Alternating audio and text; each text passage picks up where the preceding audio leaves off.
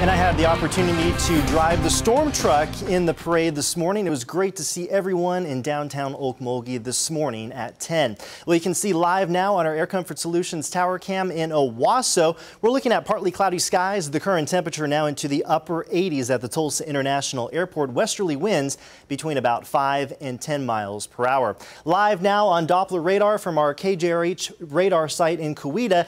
A clean sweep across eastern Oklahoma. Actually not seeing any showers right now across the entire state of Oklahoma.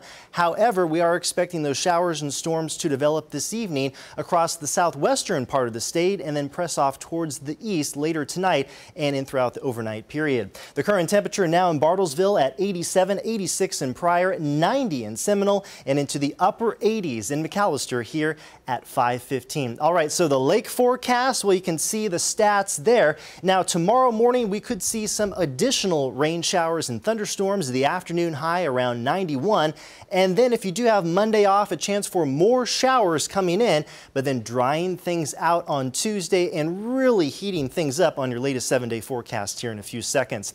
Timing things out on future track clouds and precipitation. So this is the initial focal point of the showers and storms later tonight. This is at 10 o'clock tonight. So between McAllister and Tulsa, we're going to probably see some showers and storms form. That's kind of round number one. Another round is set to come in, and that round of showers could touch the Tulsa metro area after midnight tonight at 2 o'clock. So we could see some showers and storms, some which could be strong to severe, with all modes of severe weather possible. Even an isolated tornado is not out of the question, but the main focus tonight will be damaging gusty winds and some large hail. Some morning showers and storms, as you can see right there. A break comes in tomorrow afternoon, and then watching the chance for more showers and storms, this time coming down from the northwest. That's later tomorrow night through Monday morning, and that's going to kind of clip eastern Oklahoma for another round of some severe weather possible on the way to the region. So a couple of rounds of showers and storms coming in. So tomorrow night from the Storm Prediction Center, you can see the best risk there is towards the northwest of the Tulsa metro area. The Panhandle could actually see some tornadoes tomorrow, especially tomorrow afternoon and tomorrow evening. Overnight lows tonight dropping off into the 60s to the lower 70s. Again, look for increasing showers and storms across eastern Oklahoma.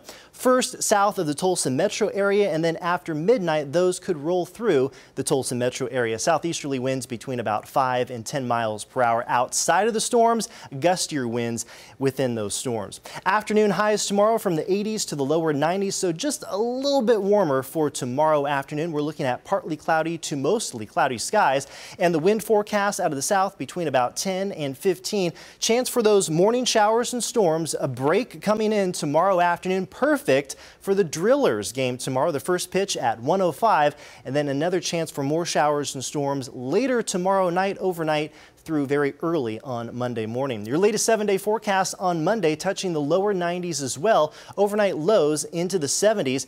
Drying things out, Ashley, on Tuesday, and look at those high temperatures on the way. Highs into the mid-90s. We're looking at mostly sunny skies and overnight lows into the 70s. So again, we have showers and storms in the forecast over the next couple of days. And then once again, hot and humid conditions coming in, and drought conditions actually sneaking back into eastern Oklahoma. So we'll take any rain we can get over the next several hours. Definitely. I also appreciate the lower temperatures that some of those storms bring in along with the rain. Right. Just a little bit of relief. We'll take that for sure. Absolutely. All right. Thank you so much.